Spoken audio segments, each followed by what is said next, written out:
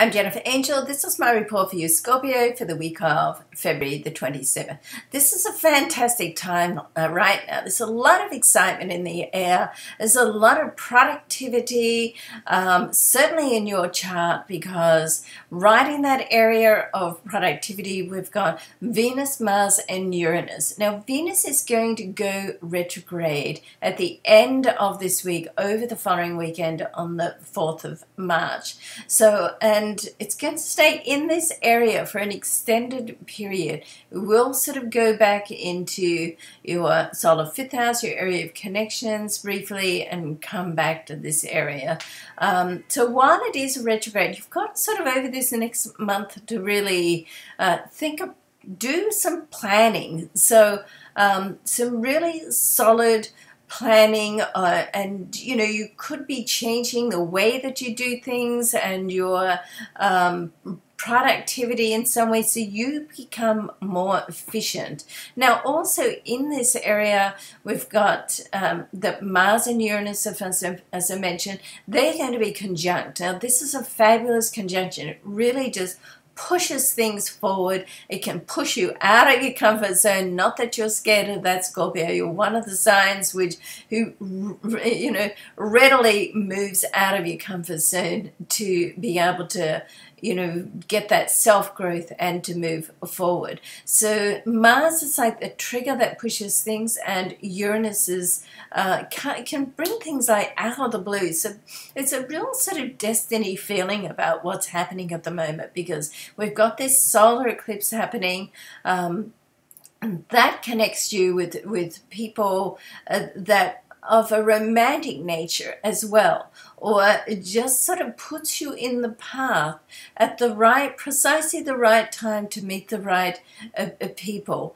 But before we get into that area of your chart, with the on this area of productivity is also about your health and well-being and looking after yourself. So for you to feel powerful at the moment, you want to be organized and you want to make sure that you do what's right for you. And with Mars and Uranus connecting with the power force behind those two, which is right opposite Jupiter, which is in the sign before you, helps you really get in touch with some realizations about yourself. And when that happens, and as I said, you're game enough and up for it to do that, Scorpio. And when that happens, that's when real self-growth happens.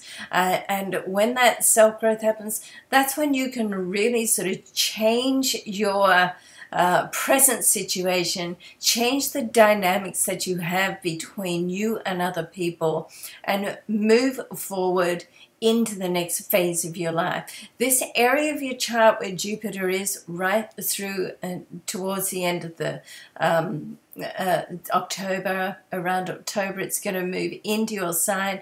While it's there in the sign before you, it also opens you up to your spiritual self and opens you up to questioning your faith, your beliefs, and doing more study on that area, so you can get some real insights during this time. So very powerful of what's going on at the moment.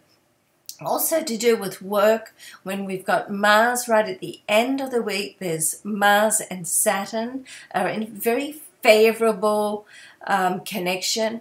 That's going to bring up some things around money that are going to help you set monetary systems, budgets, which are going to be favorable for the future as well. Okay, now all right, let's go back to the solar fifth house where the solar eclipse is. Great position for creativity, great position for connecting with people, taking charge, taking control of your life, self-actualizing what you want in your life and how to move forward. So the sun and the moon are in this position for it to be the solar eclipse, which is a new moon. And we've also got communication planet Mercury, and the sun and Mercury are going to connect with Neptune. So it's such an action-packed week, so much going on. And what that means for you is that you can really feel inspired this week. So you want to sort of rise above any pettiness that's around you and not let people hook you in to the pettiness, and stay on the big picture of your life, your grand plan, okay? And if you can keep on that higher vibrational level, that's when you can really make a huge difference in your life, all right?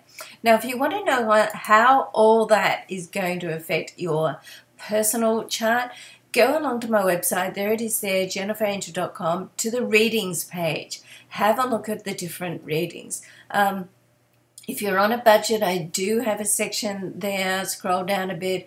It's called Vision Readings. And if you let me know what your budget is, if I don't have something there that suits your budget, then we'll work something out. It's an honor system. So, of course, if you're cashed up, please just book on the list price, okay? All right, love and luck to you. I hope you have a fabulous week, and we'll see you next week.